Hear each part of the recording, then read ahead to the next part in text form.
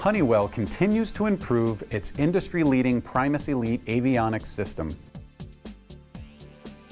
The Advanced Features Phase 3 retrofit for G4, G4SP, and G5 aircraft bring new features to the primary flight display. In this video, we will explore some of the updates to the PFD, including full-screen ADI display, nav preview, and time-to-go readout. The most significant enhancement to the PFD, the synthetic vision system, is covered in a separate video. The entire PFD has been given a refresh, although most of the traditional layout and symbology remain the same. The full-screen ADI is one of the most significant changes crews will notice. Maintaining awareness of the aircraft's attitude is easier than ever now that the blue over brown display fills the entire PFD. Along with a full-screen display, the ADI has several new features. The low bank arc is now displayed on the roll scale, if bank is selected on the guidance panel. The single Q attitude reference symbol has been updated, allowing greater visibility when using SVS. The flight path angle marker on G5 aircraft is now color-coded to match the other display formats. When using the flight path flight director, the FPA marker is the primary reference symbol, and its color is changed from magenta to white.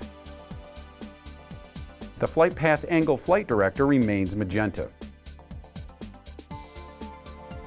The vertical speed display has moved and can now be found to the right of the altitude tape.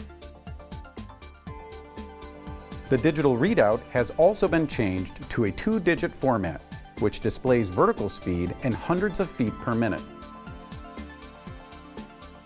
As in previous versions of Primus Elite, the cross-pointer display can be selected. There are also several enhancements to the HSI display. The time-to-go annunciator displays the time to the next waypoint in the FMS flight plan. And an offset annunciator is displayed during an FMS lateral offset. On G4SP and G5 aircraft, when preview of short-range navigation is enabled on the display controller, the selected course readout is now continuously displayed on the PFD.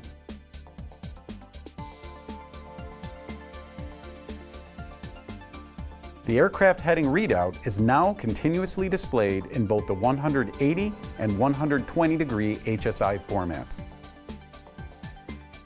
G4 pilots can now benefit from the TCAS Resolution Advisory Pitch command, a feature carried over from G4SP and G5 aircraft.